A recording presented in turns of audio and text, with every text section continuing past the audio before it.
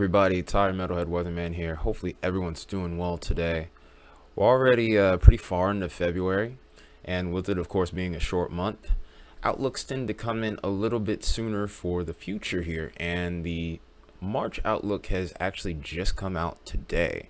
So we're going to go ahead and talk about that, and there's going to be some big changes on the way along with this, some of which are seen on these monthly temperature and precip outlooks, but also looking a little further down the line, we could anticipate some other changes that I haven't talked about as much. I did talk about it more during the spring outlook video, so be sure to check that out. Link to that will be in the top right corner here. But as a whole here, one thing that I want to make note of, because normally I start out with the temperature map, I want to make note of the increase in activity as far as precipitation is concerned towards the heart of the country. There has been a lot of talk lately about maybe the increasing chances of severe storms towards the plains. And this signal right here kind of piques my interest a bit, because of the simple fact that we had guys like Reed Timmer even talking about this, because the El Nino is going to probably be changing from as we transition from spring into summer, and then maybe even the back half of the year we could be looking towards winter. So this could be one of the first of many signals that we have to keep watching. Of course, like I said, this is pretty far out and this is prone to changing. And then also another thing to make note of is the fact that this is over a 30-day average. This is not going to be happening every waking moment of every day, as I say in all of my outlook videos.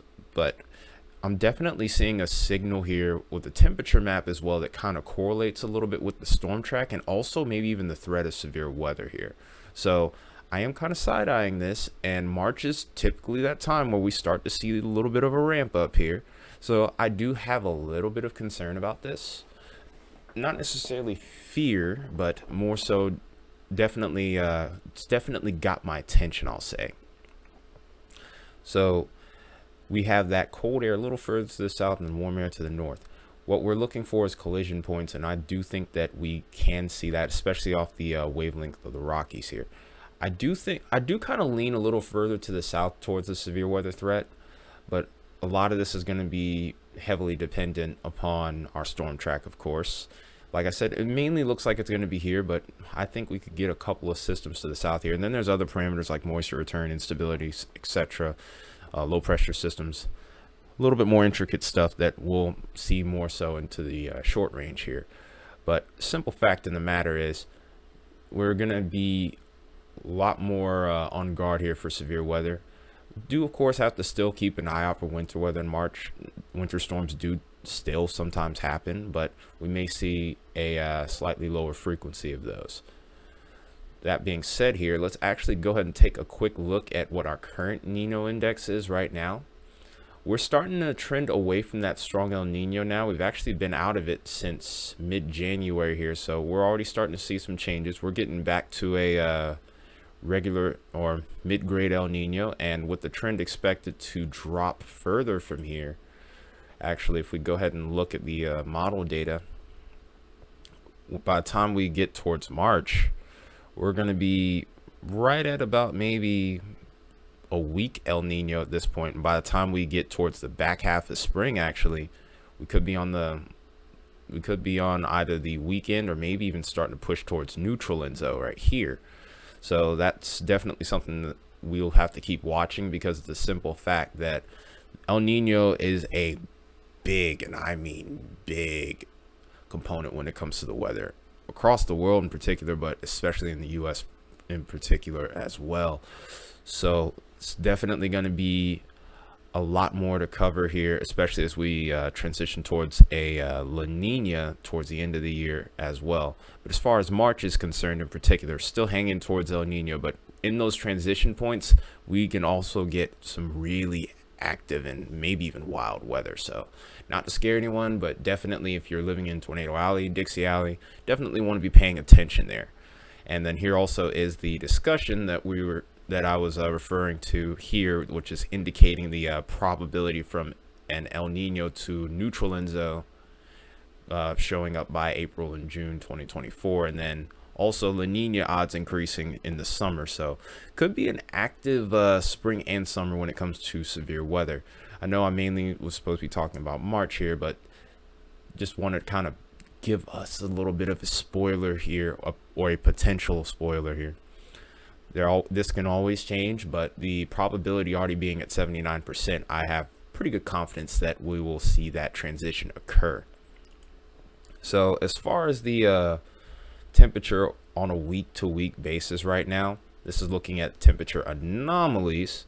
We're seeing below average temperatures right around next week for the southeast here. That is in correlation with the system that we were talking about on yesterday, which is going to sneak in a little bit of cold air on the back end of that trough here. It's going to be a nice little frontal system that comes in. Also, there was some interest in a wintry system over here towards the mid-Atlantic. That system is actually taking shape right now, and we will be talking about that more tomorrow. But the increase in cold air to the south here, and then also warm air starting to build, also definitely leads me to wonder if there could be a severe setup down the line to end the month as well. And we've been talking about that for a little while here. If we go to week 2 here, we start to see a lot more warm air begin to come into play. We've been seeing more ridges starting to build here across the central part of the country as well. So any big storm system that may interact with that, which we tend to get during the back half of winter and into spring, definitely would be something to watch in regards to severe weather. I think winter weather threats will still be possible, but like I said, severe weather is unfortunately expected to ramp up here. So we go towards the start of March here. We start to see a shift also with the PNA here. We're looking at a negative PNA where it's colder out to the west and warmer out to the east. And that's something that needs to be monitored very closely, because again, whenever you see the shift in air masses, that's often when we tend to see some fireworks. And this is going to be a persistent trend, at least maybe even the middle of the month. And then we're kind of starting to get into that point where we're almost at a little bit of a neutral point, where it's a little bit warmer out to the west, but it's also kind of warm out to the east. There are these little pockets of cold air, so it could be up in the air towards the back half of the month of March, and then towards the end here, we're starting to see another signal of maybe a negative PNA as well, albeit the cold air is a little bit more towards the southwest. So we switch over to precip here. We can see that at least through that first week, things actually look like they're going to be slowing down here towards the eastern half of the country. The first half of winter was pretty active across this region here, but it doesn't seem like we're going to end up seeing anything to end the month as much. We could still get precip here, but it's going to be at a much slower rate than what we've been seeing. And really, with the way the weather pattern has been, you'll see systems, but they won't be dropping significant amounts of precipitation. Maybe once every couple of weeks has been the recent trend across the southeast, depending on the area that you live in. And then after that point, this is another thing that kind of piques my interest, is that bullseye that we see over here towards Florida and the southeast, then over towards the northeast. So like I said, it looks like we start to get more active. This is definitely kind of correlating well with my thought on the active weather pattern ramping up here as we get into March, especially towards the midpoint in March. I don't know exactly what this will bring here, this signal, but this could be potentially maybe severe weather setup. Kind of difficult to near impossible to pick up on that just based on temperature, precip anomalies, excuse me. Wow, temperature. But still, this is something that again that I'm interested in and going to be monitoring over the coming days and weeks here. And then after that, looks like we start to calm down just a little bit over here, but then only for another signal over here to maybe show itself over here more so towards the plains here. So it's interesting to note that again, like I said before, really well-renowned meteorologist by the name of Reed Timmer had mentioned maybe an active severe weather season for the Great Plains here. This could be the first signs of that starting to come into fruition here.